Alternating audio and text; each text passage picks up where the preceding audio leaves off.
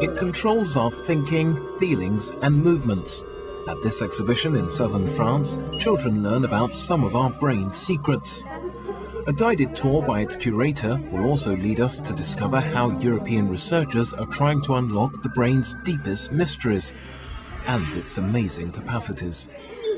Evolution led to the creation of many different brains in animals, each of them with very different capabilities. And even in human beings, we have brains that differ a lot from one individual to another.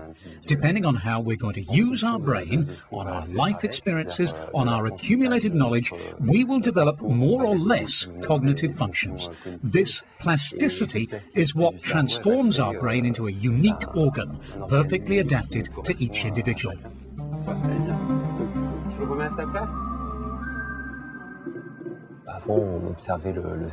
In the past, brains could only be studied in corpses, during or after autopsies. Nowadays, we're able to watch in real time a live brain working thanks to medical imaging. These innovations are helping us to understand much better how our brains work. Pas que ça se colle et pour pas que ça D'accord. Souvent on dit se creuser les méninges. C'est pas bon. Là, c'est pas... Forcément, on a tous peur. For sure, everyone is afraid of touching this fragile human organ. Neurosurgery is not an anodyne appendicitis operation. Dealing with the brain still creates quite a lot of apprehension. Cet organe.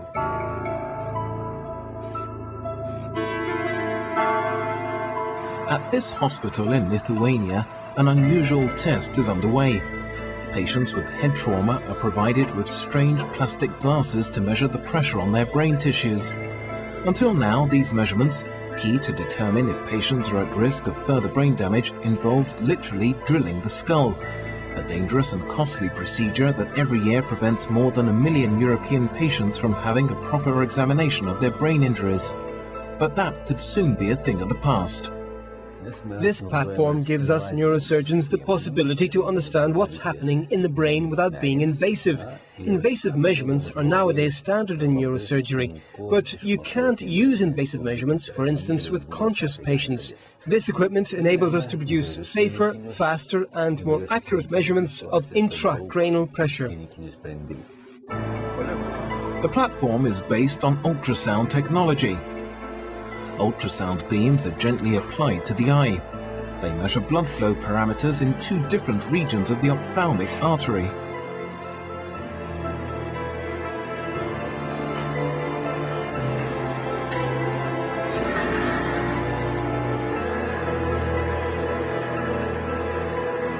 According to its developers, the ultrasound signal is processed in a fast and precise way.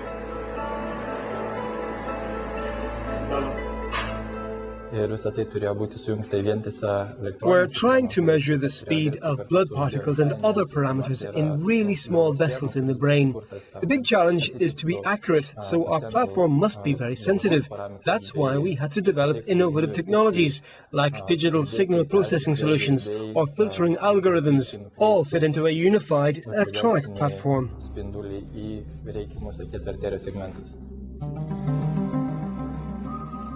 But the brain is much more than a fragile human organ. Children at the exhibition learn that the brain has the amazing capacity to increase its own potential almost by itself. But brains can also lose that potential at an equally fast pace when they grow older. Magnetic resonances have been conducted on London taxi drivers. It's been proved that they have a more developed hippocampus than other people. The hippocampus is the region responsible for memory. Why is it more developed in London taxi drivers? Well, because they've had to learn by heart London's street map, and they've developed this mental capacity.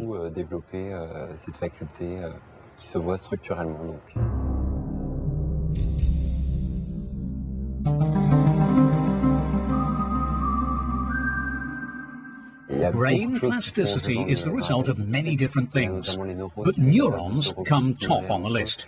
They're able to organize by themselves. They create networks. The more you stimulate them, the more these networks of neurons will be developed and reliable. On the other hand, the less you stimulate neurons, the more these networks disappear.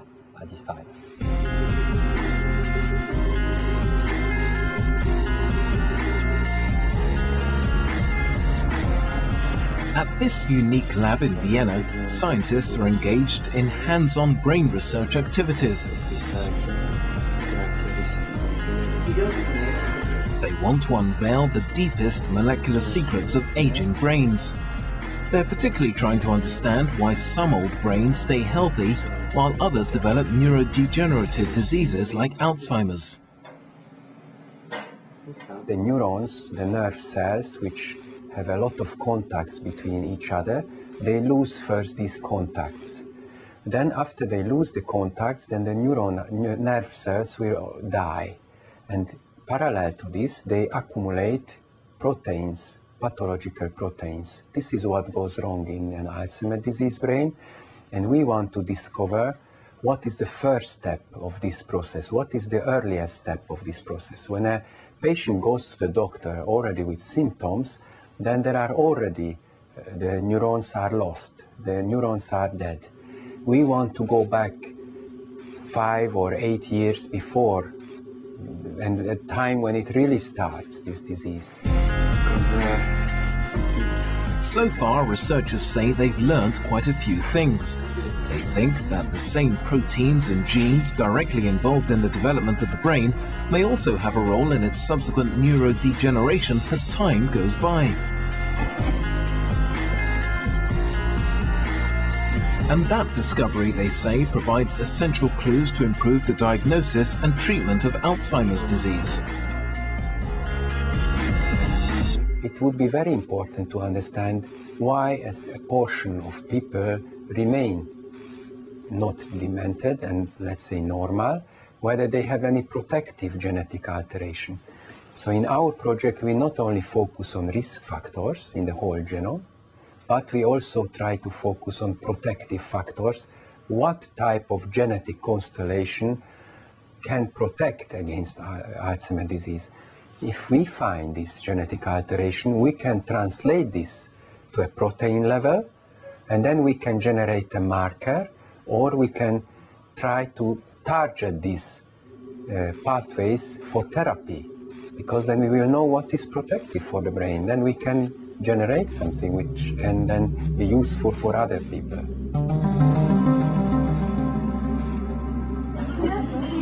Brains children also learn at the exhibition have amazing, still hugely unexplored capabilities. They can, for instance, control robots or machines through computers. Complex techniques known as brain-computer interfaces are already being used by researchers to provide hope to people with no or reduced mobility in their arms or legs. We see more and more paraplegics who are able to use their brains to control machines through computers. We know that brains have incredible capabilities, and depending on what you connect them to, brains will be able to kind of communicate with those machines. So it is really hard to see what the limits of our brains are. C'est dur de voir quelles sont les limites du cerveau.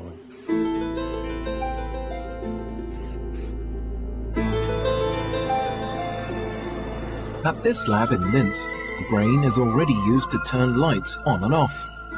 Electrodes around the skull detect when electrical signals in the brain are more or less active. A computer reads that brain activity and translates it into orders to the light bulbs. But researchers here think the brain can be stimulated to do much more. It could, for instance, help paraplegic persons interact mentally with video games, or play board games, or open doors at distance.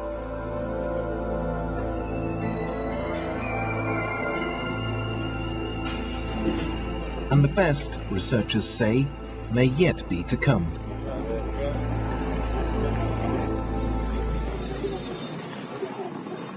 Brain-computer interfacing basically works the following way. You have electrodes that are placed at the right spots on the head, where certain brain waves can be measured.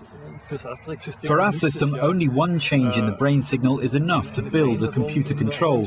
Just as when you're using something, you refer to a single switch to activate a certain control, we can also use a single brain signal to activate a certain control in some machines. These researchers are already testing the possibilities of controlling sophisticated flying machines with a combination of sensor techniques, computer vision, and brain waves. And more down-to-earth, extremely practical applications are already underway.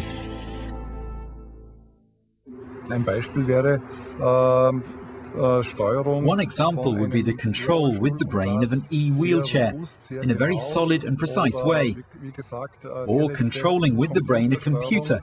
In that way, the computer would work a lot faster.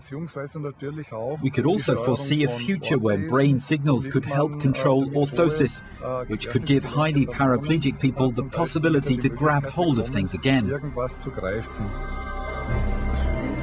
A future that's just around the corner, scientists maintain. But far more work is still needed, researchers conclude, before they can solve the many scientific puzzles still proposed by our fragile, sophisticated, and virtually amazing brain.